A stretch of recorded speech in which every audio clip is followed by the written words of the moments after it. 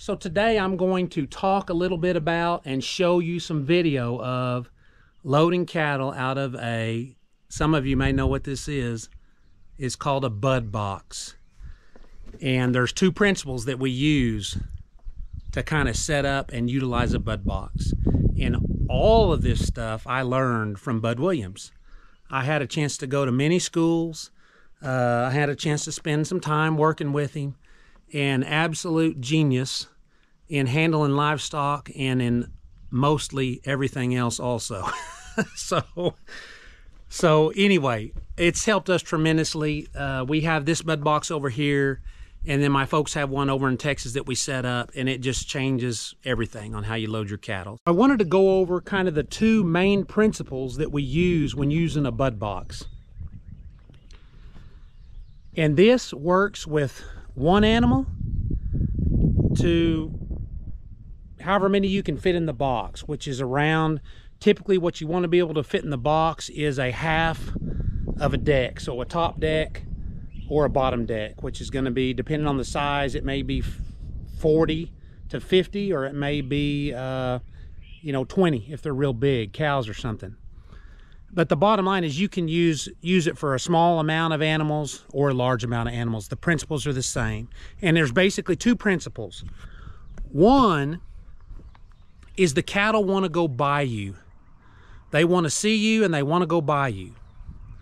The other one is the cattle want to go back where they came from. So by using those two characteristics with livestock, notice I said livestock, not just cattle. For our deal, it starts right here. I've got a pot's worth of calves. That's a truckload. The trucker has told me how many I need. So I come in here and I count out how many. I pressure them right here. I let them go by me and I count them out. So that first group was a small group. And my goal is I want to get up here and shut this gate before they turn and want to come back. So I'm right on their tail pretty much. So as I shut this gate, remember the two principles. The cattle want to go by me and they want to return where they came from. So if that's the case, I'm going to stand right here until they kind of start wanting to come back.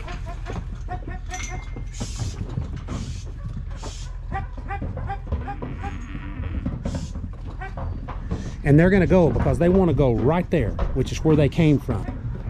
So when they go by and they want to go right there, now all of a sudden that's the open spot. So that's what they see.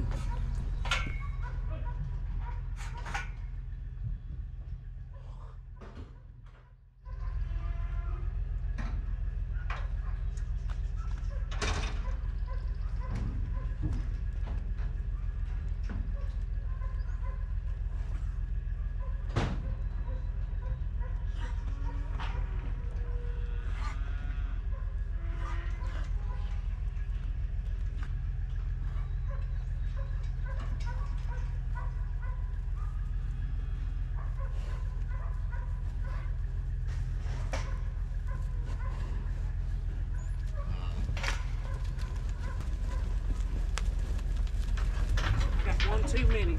Let's see if I can hold them. Turn around, fellas. I'm about right in this position, and the cattle are gonna want to go by, and I'm gonna stand here and try to control the numbers that go in.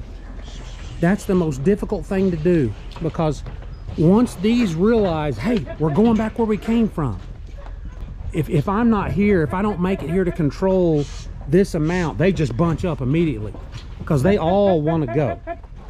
And that's what happens. But if it works just perfect and you're doing it just perfect, you haven't gone too far back and got yourself out of position to continue to let them go by me right here where you can control the numbers. As they want to come back, I may step forward just a little bit to get them going. See, I can move forward and move back in order to control these going by if I'm doing it right. And I don't always do it right.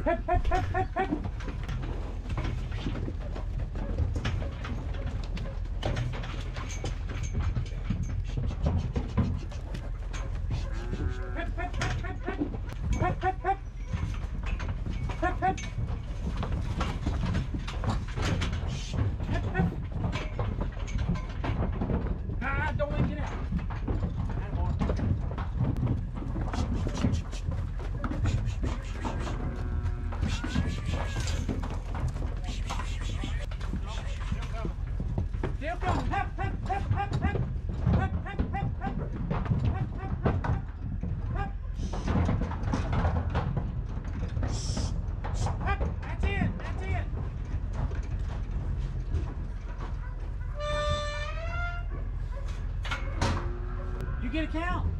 Yeah, that's 34 there. Oh, good. All right. I thought I was a little off.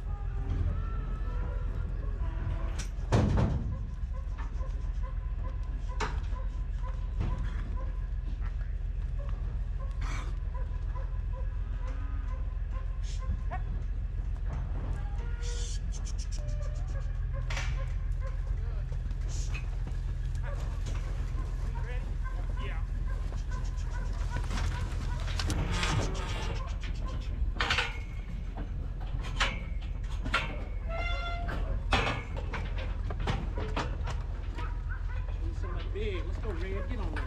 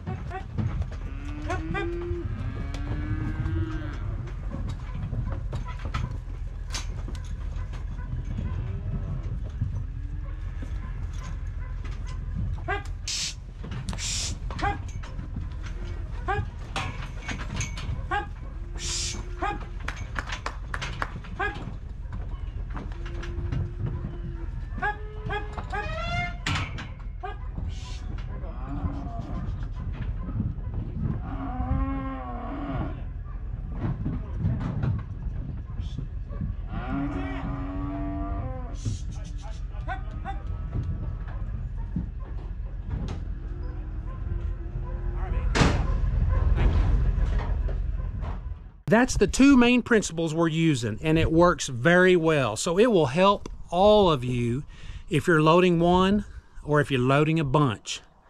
Cattle want to go back where they came from, and they want to go by you. And that's specifically by you. They want to be able to see you when they go by. So think about that when you're loading stuff the next time and see if you can apply those. Now, one other trick that we learned on loading cattle on a ramp into a truck. This is an aluminum ramp. You notice it's got dirt packed on there. That's not from the calves going up and down it.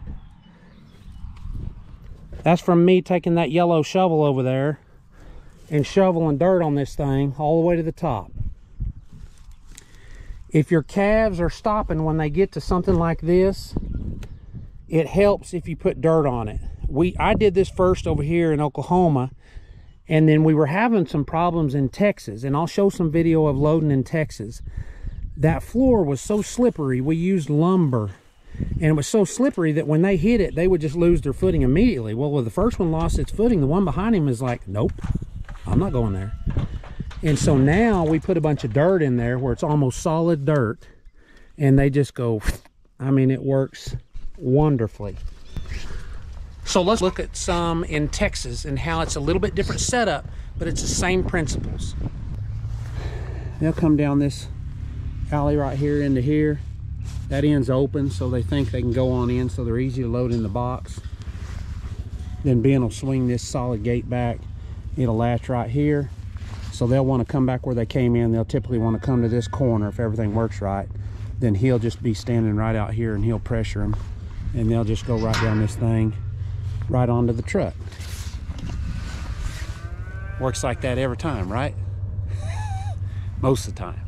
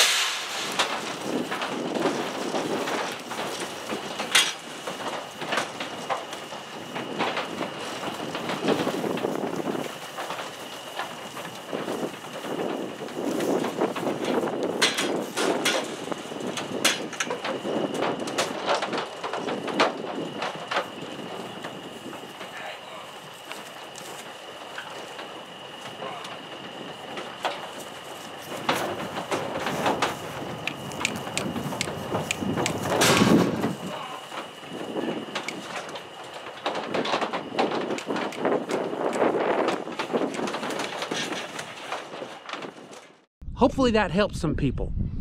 I know when I first kind of learned about the bud box and first saw it work for the first time, and it was in a feedlot up where Don Notto was working, and it worked so smooth. I was like, man, how fast can we do that? And we tried a couple of different designs and they didn't work just right. And so I think one of the biggest things to do is remember those two characteristics. The cattle want to go where they've come from, they want to go back, and they want to go by you. Remember that, and it'll help you. Thanks for watching. We'll catch you next time.